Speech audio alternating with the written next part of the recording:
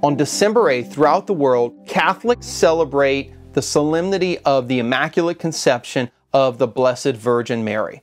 Now, the doctrine of the Immaculate Conception, and this feast day in particular, is one of my favorite topics to discuss for three reasons. First, it's one of the most misunderstood Catholic doctrines. Second, it's one of the most controversial Catholic doctrines. And then third, it's a great example of how the readings that are used in the Mass can be very baffling, very confusing, if you don't know the tradition of the Church and you don't look at the New Testament in light of the Old Testament and the Old Testament in light of the New.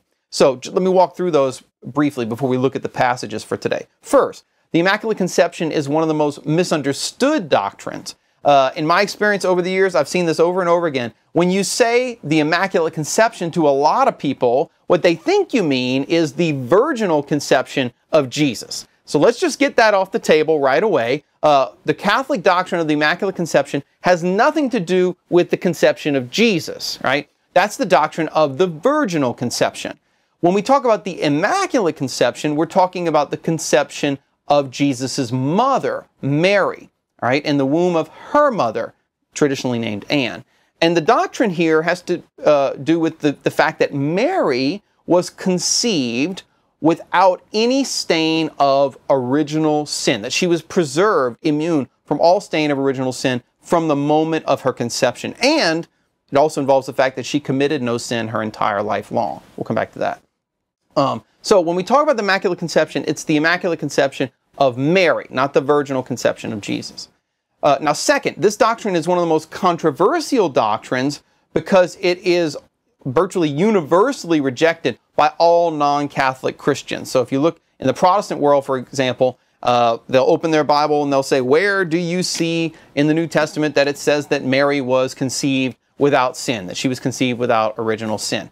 And it's true. If you open your Bible and you look for the expression Immaculate Conception in the New Testament, you're not going to find it. If you look for any statement in the New Testament, any explicit statement that Mary was conceived without original sin, you're not going to find it. So the Immaculate Conception is one of these doctrines of the Catholic Church that for many non-Catholic Christians, it's just patently unbiblical. In other words, it's an obvious example of the fact that Catholics believe things that are not just not in the Bible, but that are contrary to Scripture. So for example, in Romans chapter 3, Paul says, all have sinned and fall short of the glory of God, right? And so for many non-Catholics, they'll say, look, I mean, Romans 3, all have sinned and fall short of the glory of God. Clearly that includes Mary. Therefore, Mary is a sinner. So for us to say that Mary was conceived without sin is not just not a biblical teaching, positively speaking, it's actually unbiblical in the sense that it's contrary to Scripture. It contradicts it. The third reason I love talking about the Feast of the Immaculate Conception in particular is because when you look at the readings for today's Mass, they don't seem to have anything to do with the doctrine that we're celebrating, right? With not just the doctrine, the mystery, I should say. They don't have anything to do, at first glance, with the mystery that we're celebrating, the mystery of Mary's conception without the stain of original sin. So, for example, if you look at the readings for today, the first reading from the Old Testament is the story of the fall of Adam and Eve. Right? What does that have to do with the Immaculate Conception?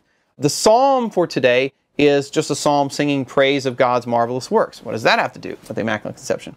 The second reading from the letter to the Ephesians seems to be about the church, not about Mary. And then finally, the gospel for today, which is the centerpiece of today's Mass, is the story of the Annunciation to Mary, where Gabriel appears to Mary and delivers, the good news that she's going to be the mother of the Messiah. And you might be thinking, if you go to Mass, well, if we're celebrating the Immaculate Conception, why are we reading about the Annunciation, right? And in fact, that might play a little role in why some people get confused and think that the Immaculate Conception is about the virginal conception, because the reading for today is focused on that.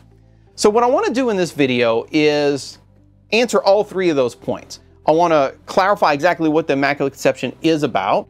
I want to show where it comes from in sacred Scripture through the light of sacred tradition. And then I also want to explain why these particular readings are chosen for this solemnity. And I hope that by the end of the video, you'll get a good sense of how the Church's selection of these scriptures, when they're read in the light of tradition and the ancient Christian Church Fathers, not only makes sense, but they shed enormous light on the mystery that we're actually celebrating today, the mystery of Mary's Immaculate Conception.